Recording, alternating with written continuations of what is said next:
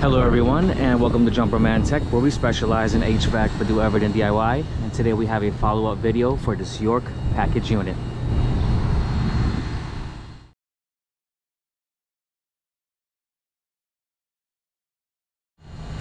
Thank you to everyone tuning into Jumperman Tech.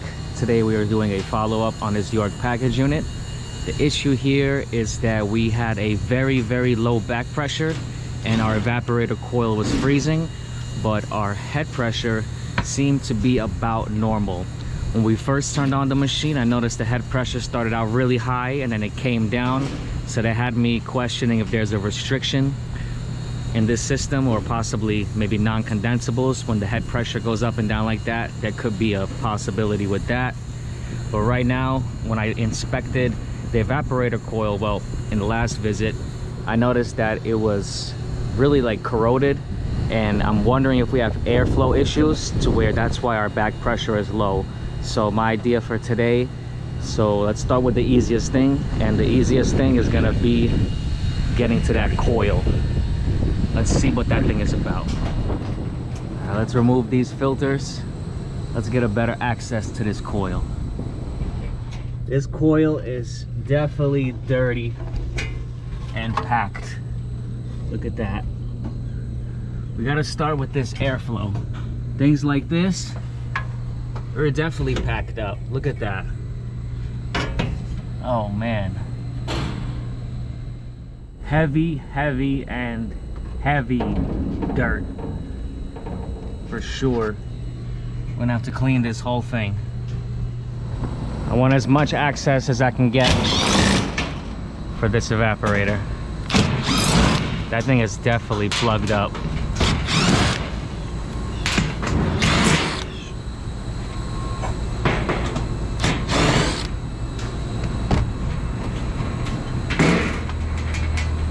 I don't think we're gonna get access through there.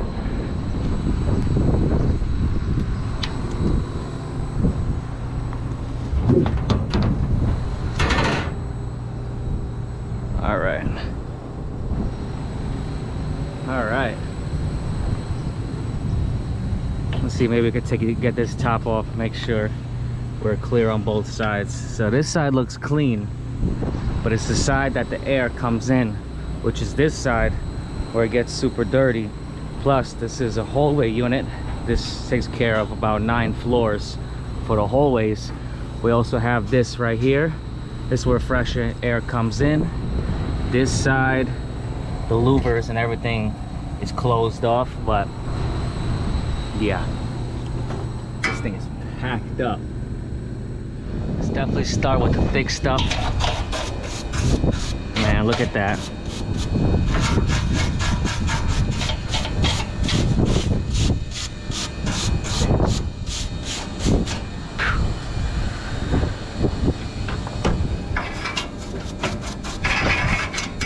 Sure, there's dust all over through this coil.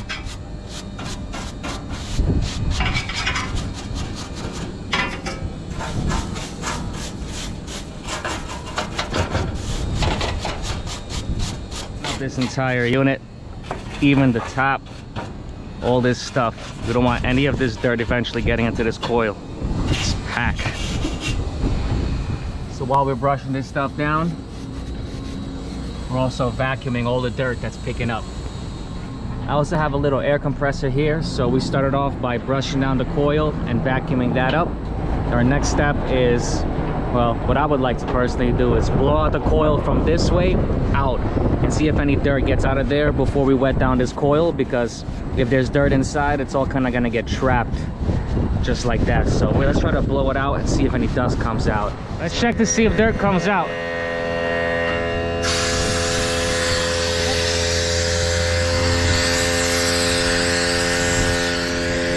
There's definitely some dust coming out.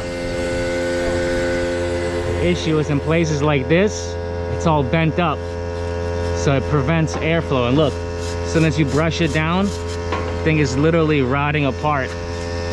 This is literally parts of the coil.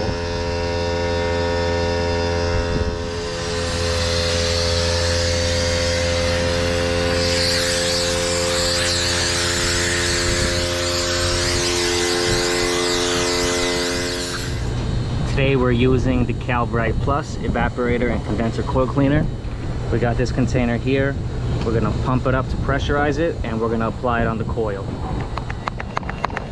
All right, let's apply the chemical.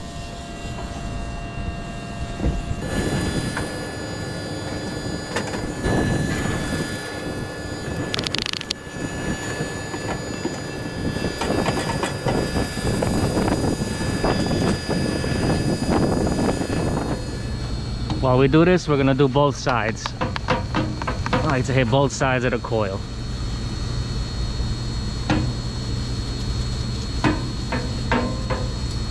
You want to try to get it deep inside there. Alright, let's start from this side. You see water coming out? Yep. Yeah? There's no sprinkles. Not much. Oh, now, yeah. Got water coming out? Yeah. Alright, that's the idea. We want to push the water to go through so we clear these ways. Want a good amount of pressure through there.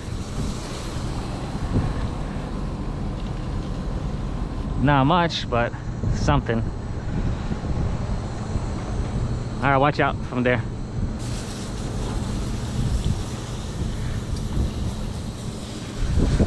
Alright, well, we're just gonna keep going along. Let's get rid of the soap. And let's also try to clear this dirt out.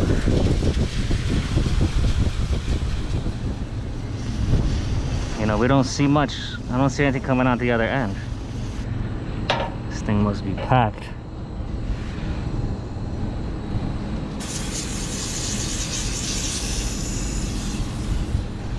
On this side. Now you see a little bit here.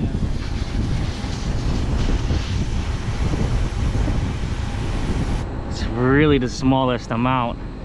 This coil must be seriously packed.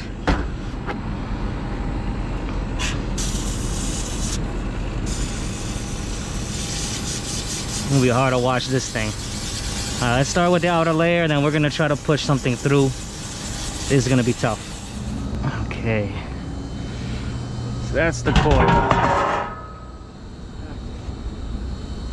We definitely got dirt on top. We need to brush that off. Let's get a brush. But we're not getting water across. And if we are, just barely.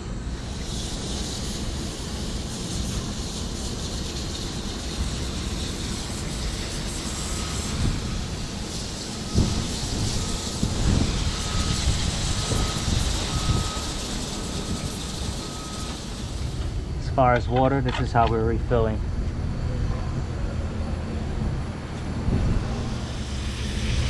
Don't see much there, you see? Alright, we got a little bit of water passing through. Ooh. Flashing me though. But little by little, we're getting across the other side. Got all that soap. Basically, we're gonna be here all day trying to unclog this thing.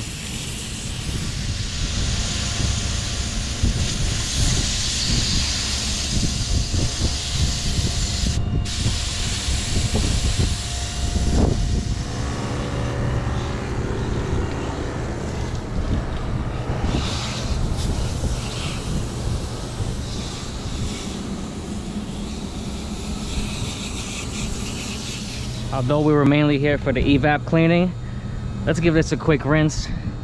Let's see if we get some dirt coming. I'm gonna empty out these 2 buckets. It looks dirty. For sure. Yeah, this thing is clogged up with dirt as well. You see water coming out from the top? Yep. Alright, this is light dirt.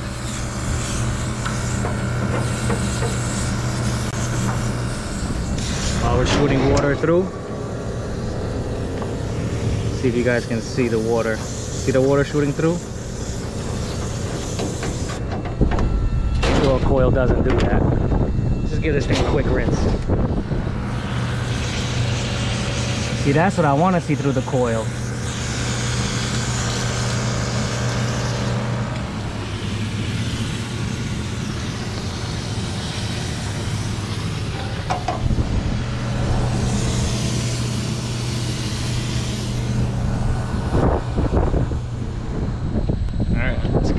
place.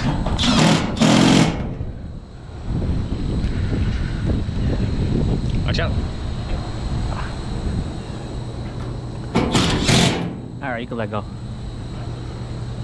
Let's get this back in place. Let's start it up and we'll see what's going on. Pretty sure we're gonna need other repairs here, but we have to start with at least a cleaning of the machine, then we can get a better understanding. All right, we just started this unit.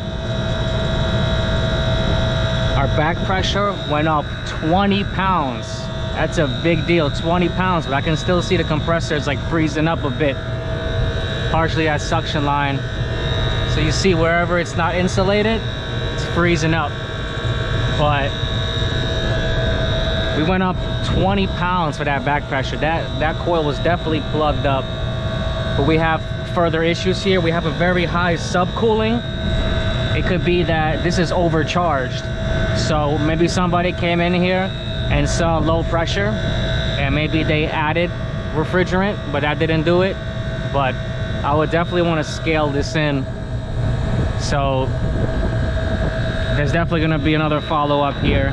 We can't let it run like this either. All right guys, so with a little bit of research, I went downstairs into the hallways and I found that the supply ducts were all closed. That's what led me to believe that possibly that the fire alarm system had shut down. And it actually did. So what happened is, if the fire alarm system shuts down, it closes all the supply dampers. So because they're actually motorized, they have these things like this. This is an actuator. So it electrically opens and closes the damper. So that's why we had poor airflow. Once we got that back open, we had a tremendous airflow and our pressures changed a lot.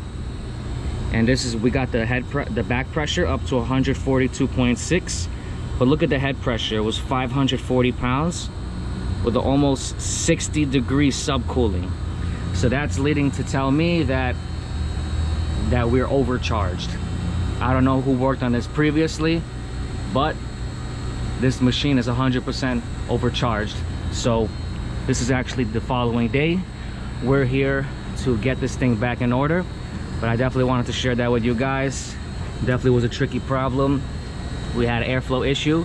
It's good that we cleaned everything. Plus now we found the true issue of why. So we got that all open. Now we're here to bring that circuit back online fully today. But I'm gonna end this video here, and this video is gonna be a separate one. So if anyone found this video interesting or helpful, please drop a like, comment, and subscribe as I come out with new videos every week. And I'll catch you all next time.